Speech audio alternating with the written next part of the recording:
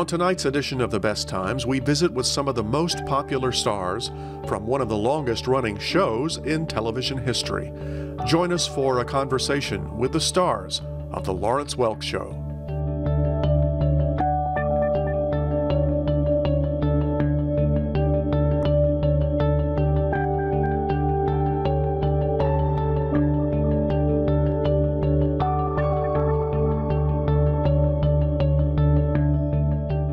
Funding for The Best Times is provided by... Since 1988, the H.W. Durham Foundation has been focused on aging issues, providing grants to programs like The Best Times to enrich and improve the quality of life for our older citizens. The Best Times is the only monthly news magazine exclusively for the age 50-plus reader. Your copy is free at over 200 locations, with important stories and news you don't want to miss. The Best Times is always the best. Trezevant, a life care community, a celebration of life. The responsible decision for your well-being now and in the long term. And being responsible has never been such a hoot. TrezevantManor.org.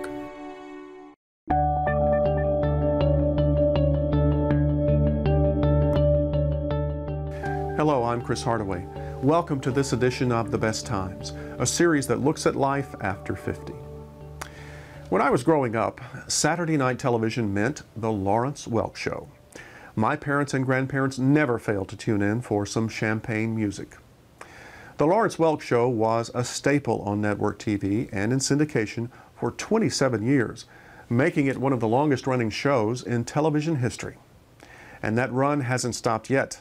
You can still tune in your local PBS station on Saturday night and hear that same champagne music. In past years, the stars of The Lawrence Welk Show have played concerts at the Germantown Performing Arts Center, and I've had the chance to talk with them. Guy Hovis and Ralna English became one of the first husband and wife singing duos on The Lawrence Welk Show and one of the show's most popular acts. Let's meet Guy and Ralna.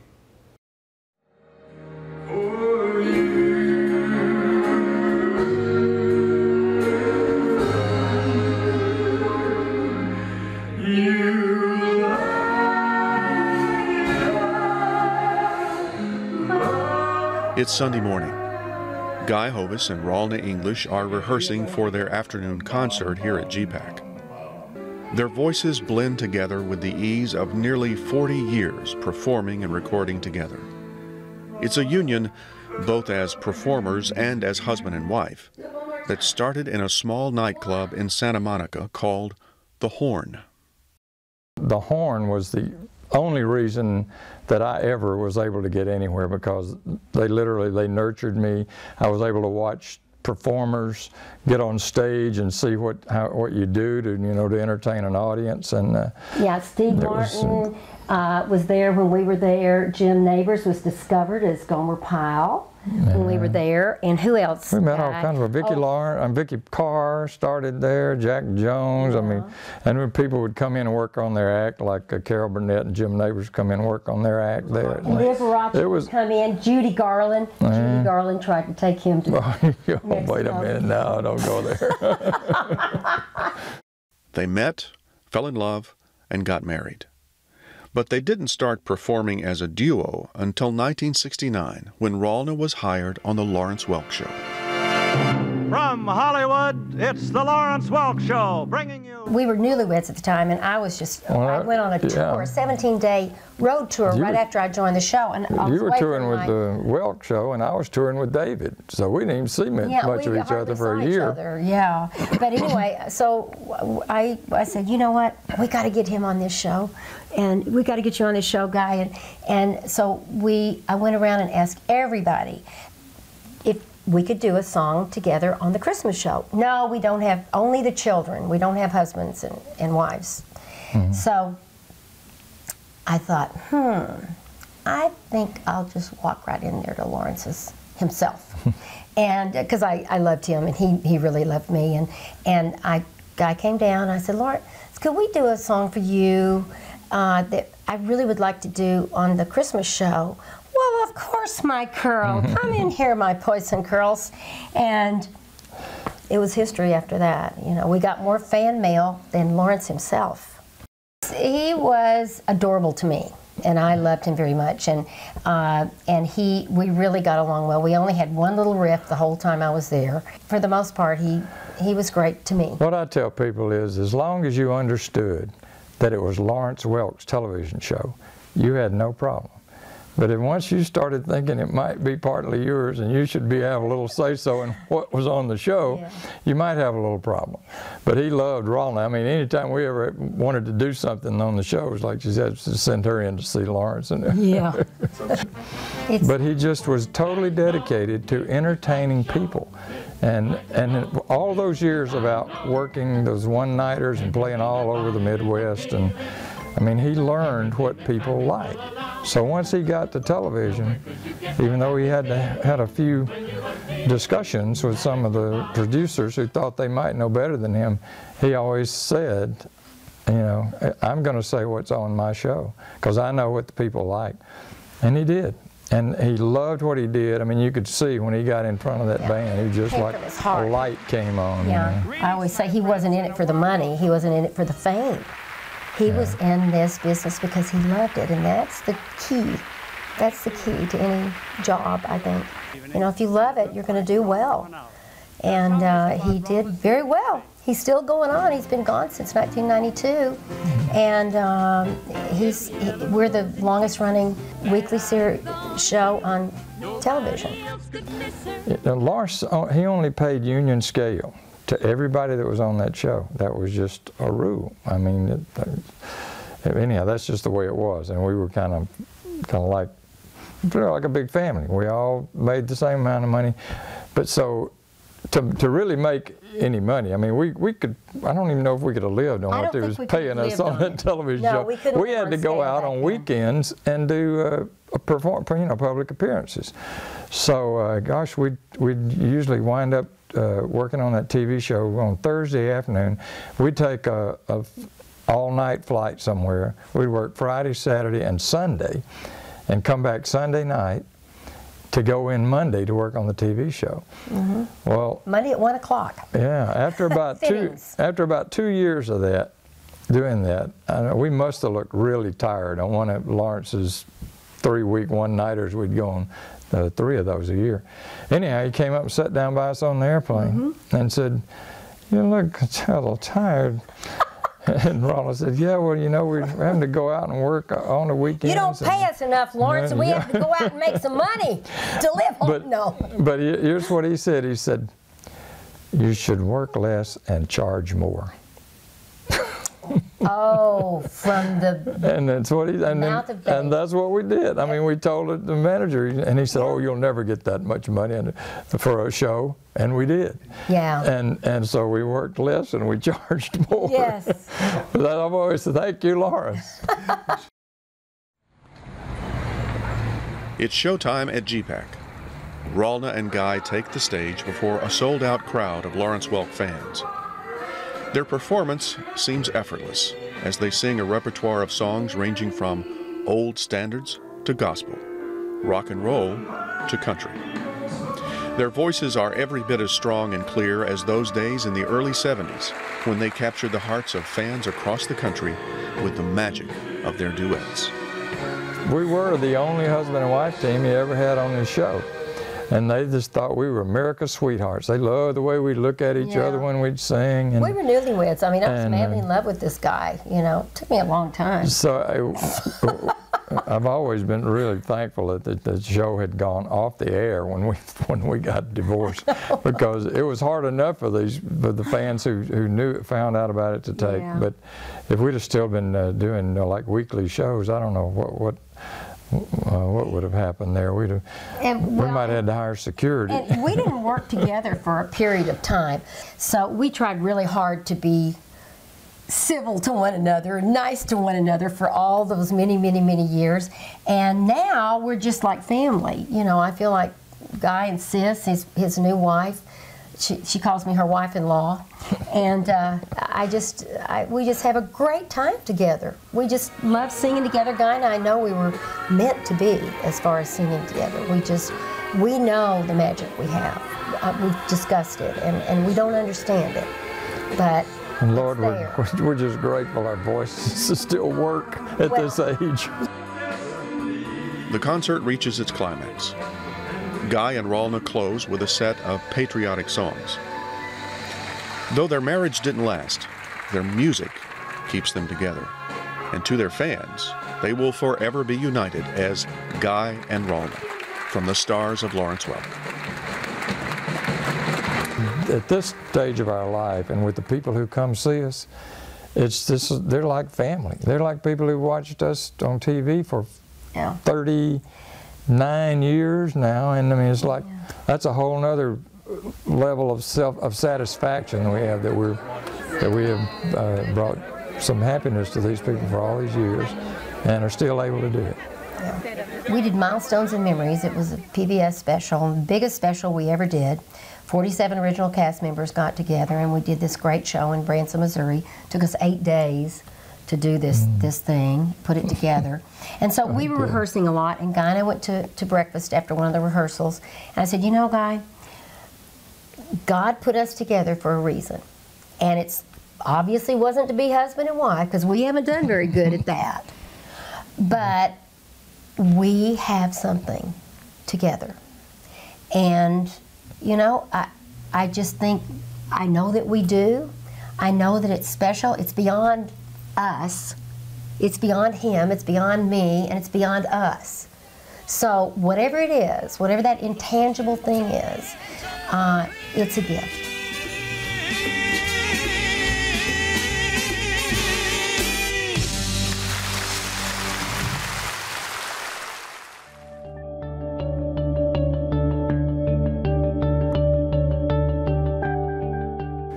The Lennon sisters literally grew up on television.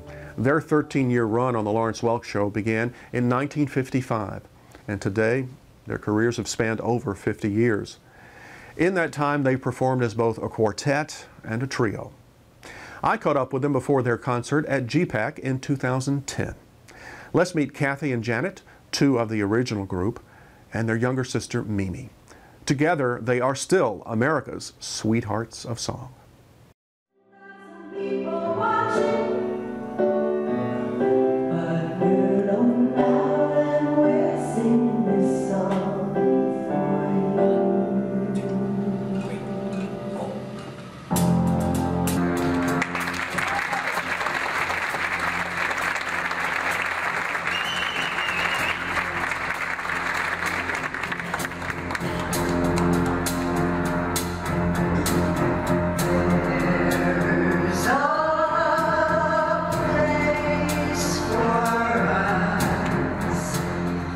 We always sang from the time we were babies. We came from a very musical family. Our dad and his brothers had a musical group called the Lennon Brothers, and they would rehearse at our home, and we would sit at their feet and listen, and then they'd go home and we'd sing all their harmonies too.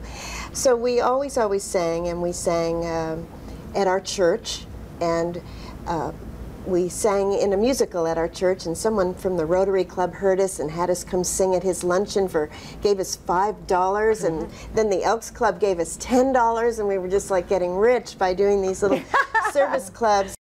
The story of how the Lennon sisters went from dates at the local Lions Club to national TV appearances on the Lawrence Welk Show is the stuff of Hollywood legend. Older sister Diane, age 15, went to high school with Lawrence Welk's son, Larry Jr. He asked her out on a date and subsequently found out about their singing talents. So he went straight to his dad to tell them about the great singing act he'd discovered. And that's when the Lennon sisters got the phone call that changed their lives. And he said, my dad's homesick with a cold, and I've been bugging you so much about him, about hearing you. Would you come over and sing right now? So we got together, we went over to Mr. Welk's, Daddy took us over, and we were little kids. We were 9, 12, 14, and 15. and he said he came out in his smoking jacket. It was a maroon satin smoking jacket and these velvet slippers, and he sat down and he said, "Okay, girls, now my son has said so much about you, please, will you sing?" So we hit the piano and we sang this spiritual He that was popular by the McGuire sisters, and we sang He, and he just said, "Would you be on my Christmas show?" And that was 1955, and we were on for 13 years after that. Every Saturday night. That was it. And on this holy night, I would like to have you good people meet some of my good neighbors, the Lennon sisters.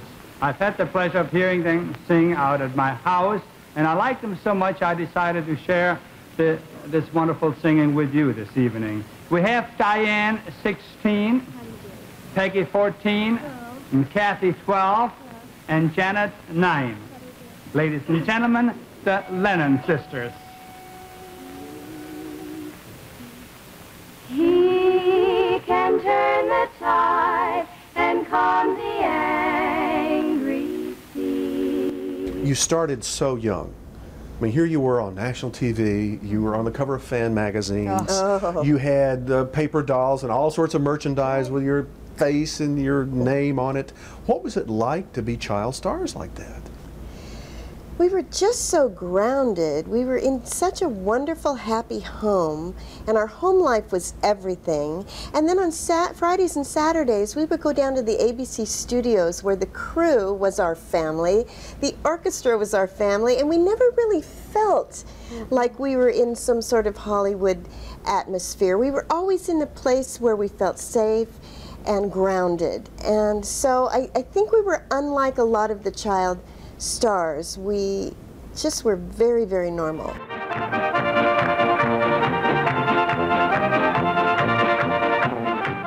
Okay, what was Lawrence Welk like? As a mentor, he was a wonderful boss in that we learned very young how to be professionals. We had to be on time. We had to know our lyrics. I mean, there were no cue cards. We had to make our mark. Everything was live. And he was very strict that way, which was just a wonderful place for us to be at that time, because we grew up knowing how to work all these other shows. So, and Mimi, what did you think of Mr. Welk as a little girl? Well, I remember going down to the studio, and one night, the very first time I sang with my sisters, we sang Do Re Mi, and right before we were to go out, I thought, oh, I'm going to get sick. So Dee Dee ran me into Mr. Welk's bathroom. And I remember going in, and it was flocked wallpaper and a beautiful robe, like they were saying, hanging, and I just thought, this is the richest thing I've ever, my eyes were like this big. But I was in awe of him. You were like 4 years old. Yeah, I was 4. They're here. Who's here? The Lennon sisters. Right after their rehearsal with Lawrence Welk's orchestra this morning, they hopped on the Dry Gulch Express. And Mouseketeers, here they are. Hi to you and hi to me. What do you think was the magic that people saw in you? Because you clicked. I think, one, television was very early. Nobody had the remote control to turn to 700 channels.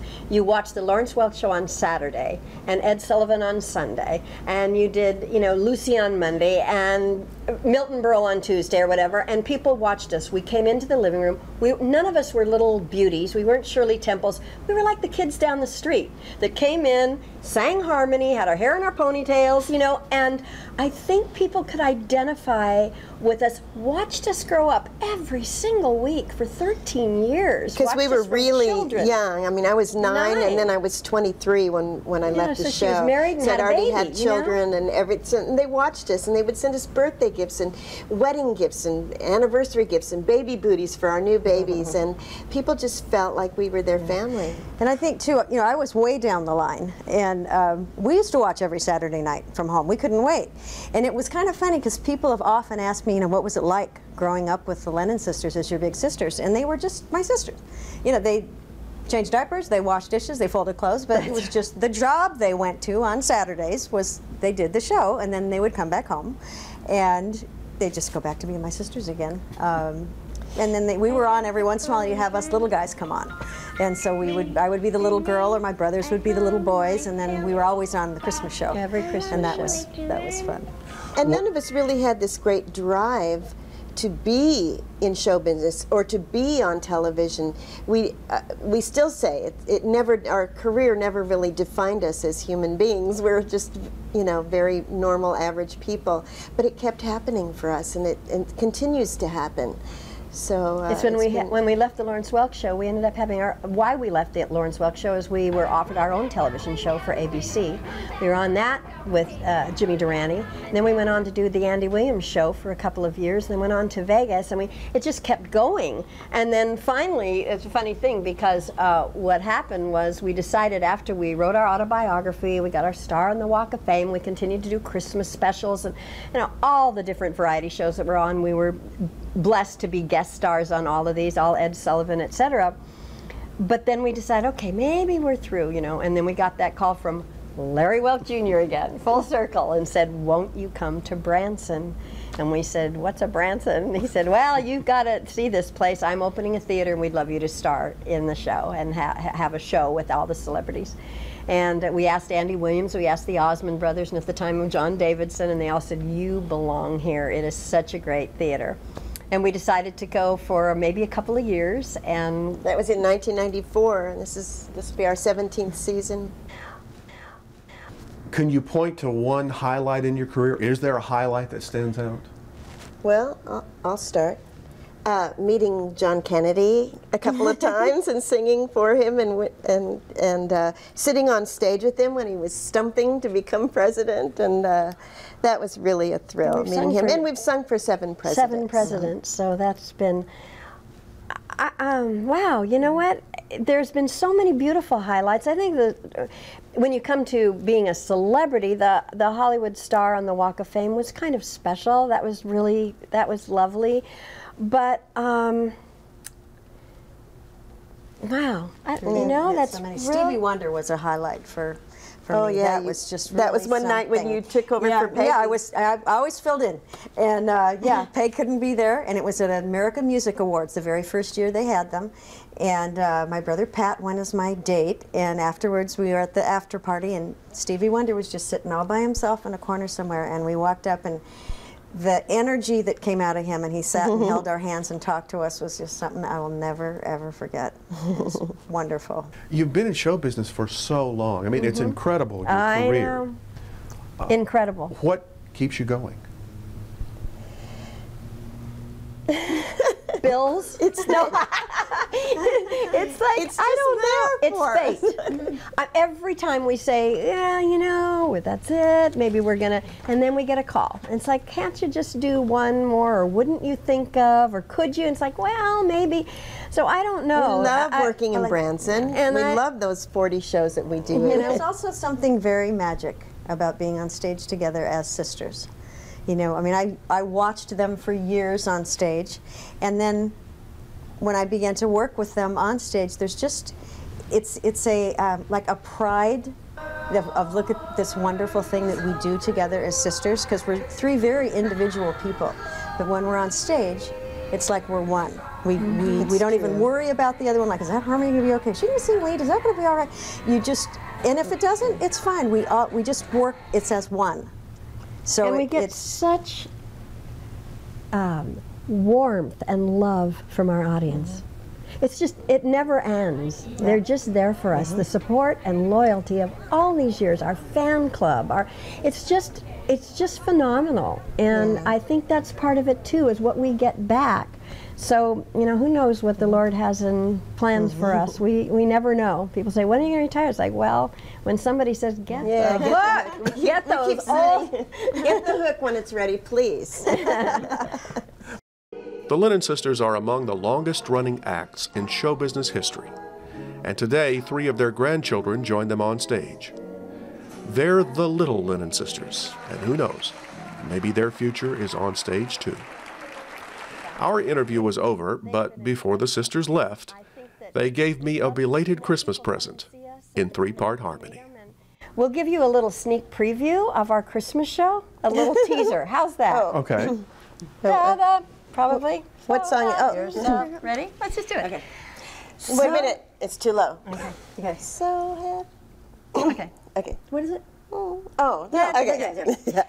So have yourself a merry little Christmas now. Merry Christmas to you. There you go. Little surprise.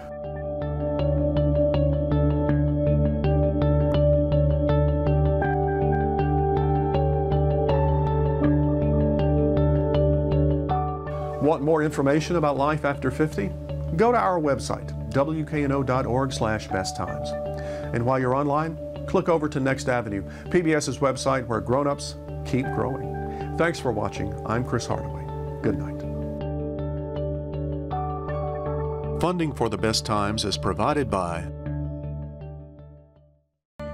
Trezevant, a life care community, a celebration of life. The responsible decision for your well-being now and in the long term.